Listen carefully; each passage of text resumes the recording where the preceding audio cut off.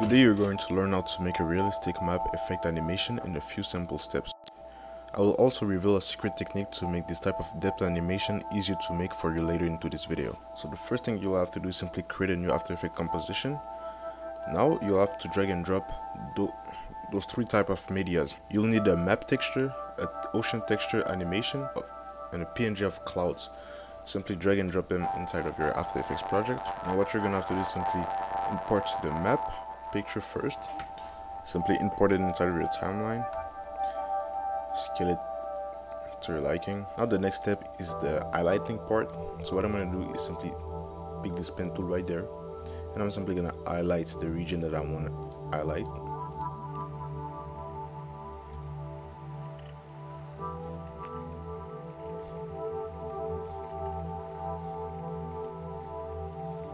To make sure that there's no colors in between the stroke, what you can do is simply click on fill and click on this right there, and now you can simply make the stroke a little bit less prominent and fix your mask a little bit more like that. Now what I'm going to do is simply go to my shape layer, pull it down like that, and I'll click on add. Then what I'm going to do is simply click on trim path. I'm going to put it down again, and then what I'm going to do now is simply keyframe the strokes. So I'm going to add the first keyframe right there, and I'm going to put the value at 0. Then I'm going to go a few frames forward. I'm going to put the value at 100%. So it's a quick animation like that. You can put it slower by simply making the keyframes a little bit further from each other, and simply smooth it all up by selecting them keyframes and clicking on F9. Alright, and now you can actually put a glow effect into your strokes like that. Now the next step is to simply mask out all of the land.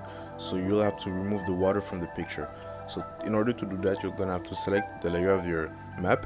You're gonna have to click on the pen tool, and now what you're gonna have to do is simply make a selection.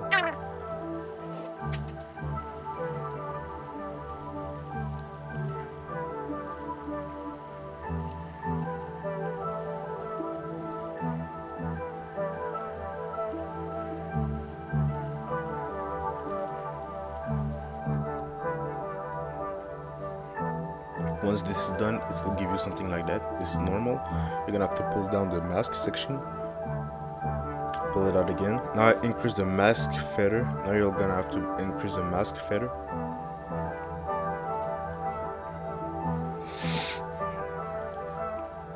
And now what you're gonna have to do is simply put your ocean texture underneath all of that. So this is what it gives us right now.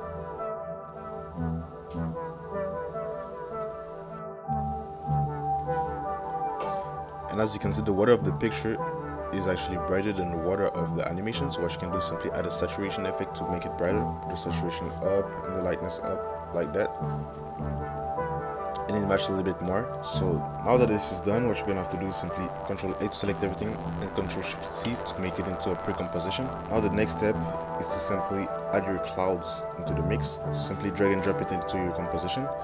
Now make sure to place them in a really diverse way, so copy and paste it like that. Alright, you don't need to overdo it, but I think I'll keep it like that. So finally, most important is the step that will break your animation, so you better not mess this thing up. So I suggest you to really pay attention to this part. So in order to make a really in-depth animation, what you have to do is simply convert everything into 3D. You're gonna have to convert every single layers into 3D and place them accordingly in 3D space. This can be a really long process, but into this video I'm gonna use the 3Dify Pro plugin.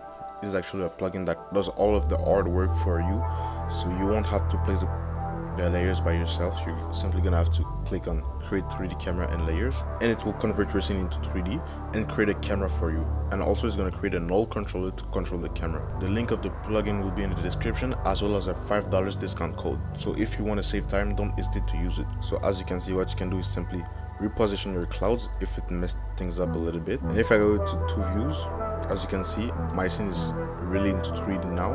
And to add a lot more depth, I could really move around the layers, but this plugin has a room size slider that makes it for you. So I'm just gonna put it all the way up like that. I'm simply gonna move my layers again, my clouds layers. because they're all over the place. So now what I'm going to do is a camera animation. So I'll select the camera. So I'll position it like that, and then what I'm going to do is simply make an animation. So I'll add a keyframe like that. Then I'm simply going to pull out the null controller right there, just above, and I'm simply going to add a keyframe to make it zoom into the continent.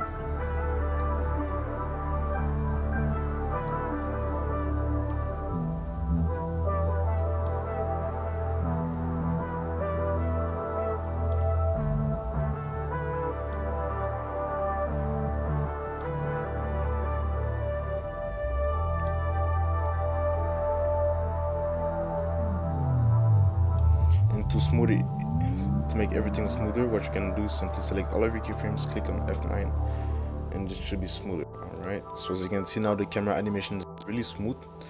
The only problem is that the map is actually cutting off. So to fix that, simply select your map, the pre-composition. Now simply click on expand selected layer, and the problem is fixed. And to add a bit more of realism, what you can do is simply click the camera shake button to make everything a lot more realistic, like it's from a plain POV. You can simply adjust your shake settings right there. You can also edit the values, and don't forget to add motion blur to the mix for it to be really smoother. So this is what it looks like right now. It's actually a really simple and quick animation to do. I hope the video was helpful. If it was, I think this video will also be helpful for you if you're trying to learn more about the 3D camera and how to imitate the style of Houston Cole, etc. I really recommend you watching this video. I'll see you out there.